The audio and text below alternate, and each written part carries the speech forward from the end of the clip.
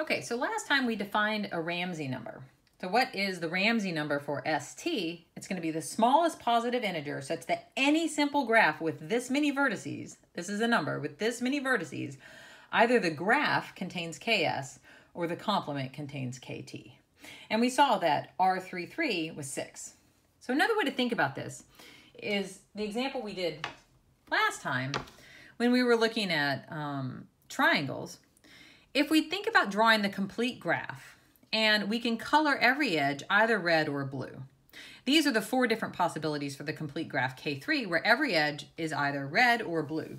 And what we're looking for is when do we have a blue clip, a complete graph that's blue, or a complete graph that's red. So just following on to this example, we can compute other Ramsey numbers other than just this one. So for example, let's compute the Ramsey number of, let's see, R, maybe I'll stick with my colors here, 2, 3. What is R23? So what does this mean when I say what is R23?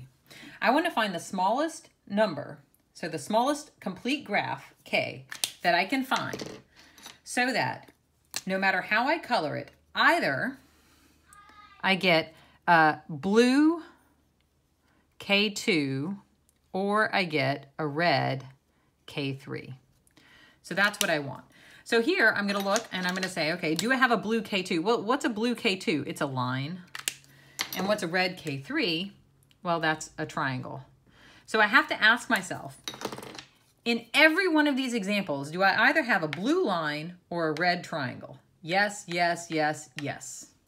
In every one of these examples, I either have a blue line or a red triangle. So that tells me that this number is at most 3. In order to prove that it's actually equal to 3, I have to prove that this is the smallest number. So what do I need to do? I need to take the next number down and prove that I can draw it. So the next number down is 2. So I'm going to draw a graph, the complete graph on 2 vertices, and I want to make sure that I do not have a blue K2 and I do not have a red K3. Well, the way to do that is don't put a blue edge. Okay, fine. So I'll put a red edge. And since I only have one edge, I don't have a triangle. So this proves that the answer is actually equal to 3. So this proves that R of 2, 3 is honestly equal to 3 because it cannot be 2. Okay?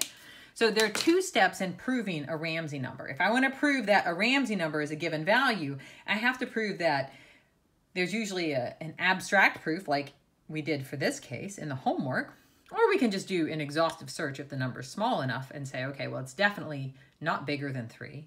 And then there's another step, which is show that the next number down, you can find a counterexample. So it doesn't have either of these. Those are the 2 steps to proving Ramsey numbers exist. So let's get some families of Ramsey numbers that exist. So building on the intuition that we just developed here, let's do an example and let's compute maybe a bigger class of things. So let's take R of, let's say we want 2. So now that means I'm looking for a single edge that's blue. And we'll let the other number be just a generic. So this means that I'm looking for KT, where T is the complete graph on T vertices. Okay? So what is this number? So this is saying that whatever graph I draw on this many vertices, either I've used a blue edge or I have the complete graph KT. So I claim this is equal to T. Again, there are 2 steps to show, okay?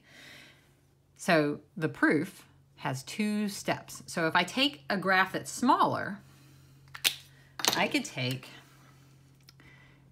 KT minus 1 all red,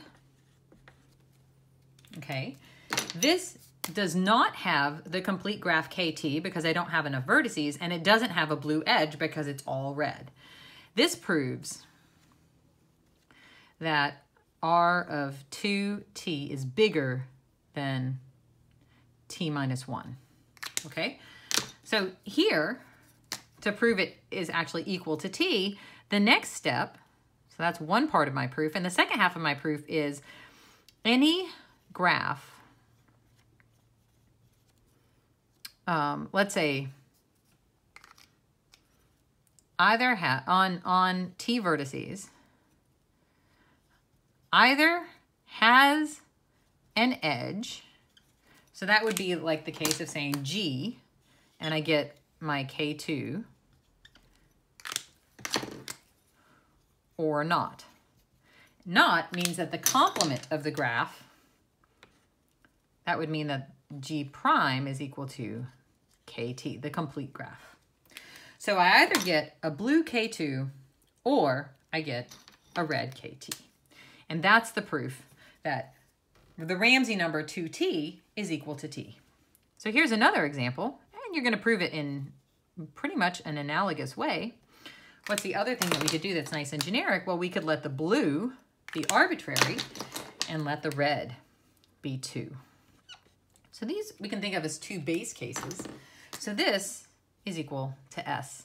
And the same sort of argument applies. There's a symmetry to Ramsey numbers that you'll notice that when I switch the parameters, I'm not changing the Ramsey number. There's nothing special about red and blue. I can change these colors as I like.